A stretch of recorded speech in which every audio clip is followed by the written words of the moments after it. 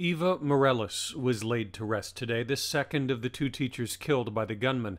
Tomorrow, Lexi Rubio's funeral, the student whose parents testified this week to Congress. We've been in contact with DPS every day.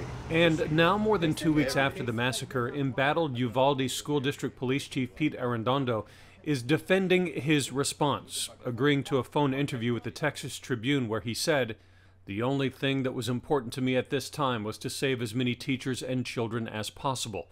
But then there is this. He never considered himself the incident commander of the shooting response. One of the first officers to arrive at the school, the police chief says he raced into the school hallway, found the gunman barricaded inside a locked classroom, a door they could not break down. Decided he was going to stay in that hallway for the duration of the event until they were going to find some way to get into that classroom. But that he'd purposely left his police radio behind to keep his hands free for his gun and to keep the hallway silent, not to draw the gunman's attention. The police experts that we spoke with were critical of that decision. Not having the radios deprived him of the opportunity to communicate with other officers from other agencies, to get a big picture view. Like the fact that students like Mia Cirillo were still alive and calling 911 for help on her dead teacher's cell phone.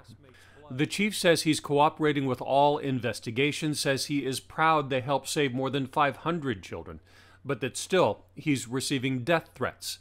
Those are people who just don't know the whole story, that are making their assumptions on what they're hearing or reading. That's been difficult, he said. Difficult days in Uvalde that are far from over. In Dallas, I'm Kevin Reese.